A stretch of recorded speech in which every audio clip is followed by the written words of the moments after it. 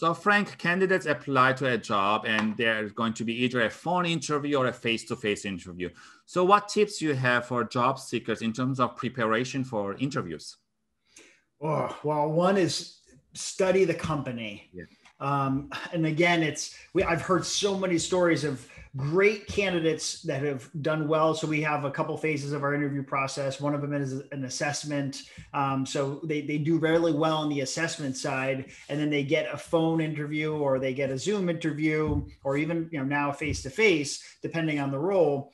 And they'll get on the phone with our HR or other members of the team that might be part of the interview process, and they don't know what attracted you to EBM. What about our company did you like? And they're like, I don't know, and they don't have answers. Mm-hmm. There's so much information on our website that they can learn from. So I would say study the company, their website, their LinkedIn, other social profiles. There's a lot of things that you could find out there. Just be informed. You don't need to know everything, and an employer is not going to expect you, but at least know the type of company you're applying for and the information there. And there's a lot on social media with most companies that you can learn from. So for sure, studying the company, know the job role and the requirements. I would say make sure that what the employer is looking for, you actually have the requirements there, because a lot of employers will say these types of skills we're looking for. So make sure that you are qualified for the job that you're applying for.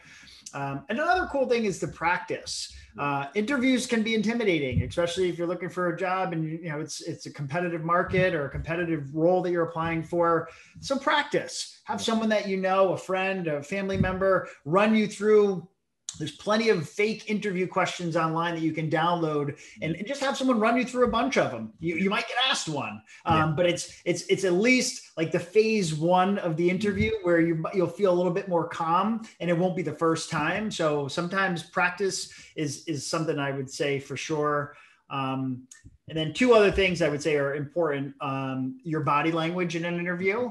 If you're sort of like closed off or whatever, so make sure just be conscious of your body language, even on Zooms. Like me, I talk with my hands a lot, but be conscious of your body language. And also just make sure you're on time.